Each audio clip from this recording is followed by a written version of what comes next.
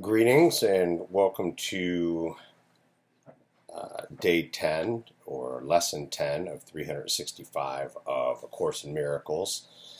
I'm Jay and I'm just traveling through this book just like you. Thanks for joining me.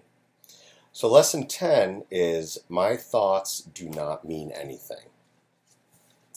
Number one, this applies to all thoughts of which you are aware or become aware in the practice periods.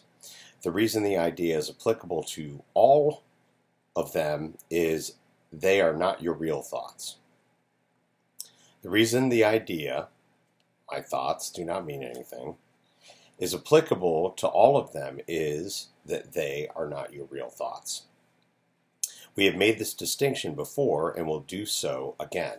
You have no basis for comparison as yet. When you do, you have no doubt that what you once believed were your thoughts did not mean anything. Number two, this is the second time we have used this kind of idea. The form is only slightly different. This time the idea is introduced with my thoughts instead of these thoughts, and no link is made overtly with the things around you. The emphasis is now on the lack of reality of what you think you think. The emphasis now is on the lack of reality of what you think you think.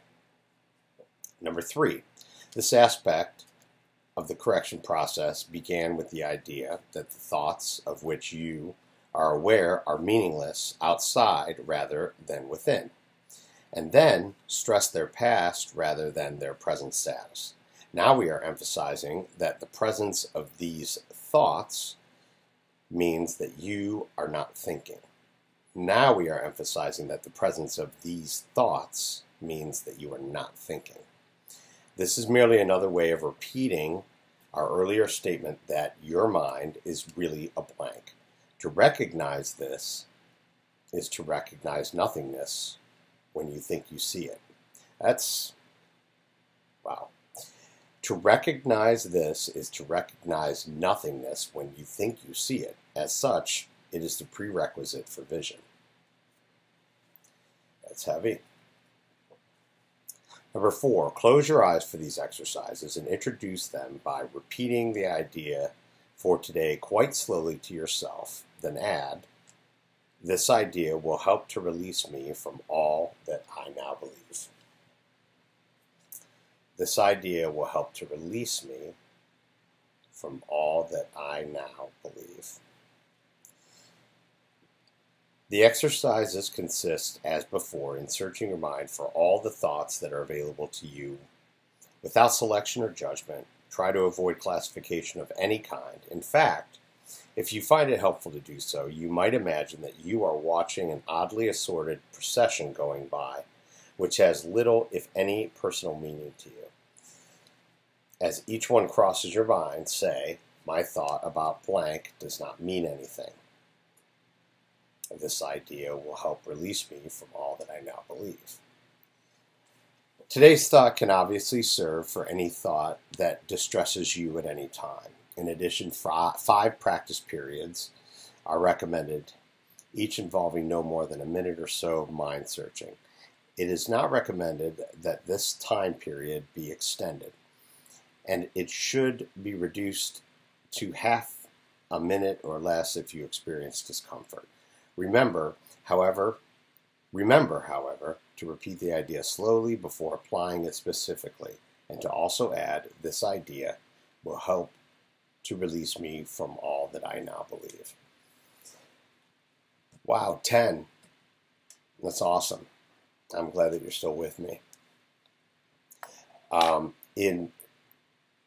This one is again, like each one of these, I feel like building on the last lessons, and they're just kind of building us up, trying to again, all of this is all reversal of thought. You don't exactly have to understand it, and I think that it is natural for your ego or your manager and your firefighter which I'll refer to probably many times in these many lessons, that are telling you now that this is nuts. This is not how the world works. But maybe it is. And at this point, what do you have to lose? There are so many thoughts, at least for me during the day, annoying thoughts, or just whether it's being annoyed at myself or being annoyed with somebody else.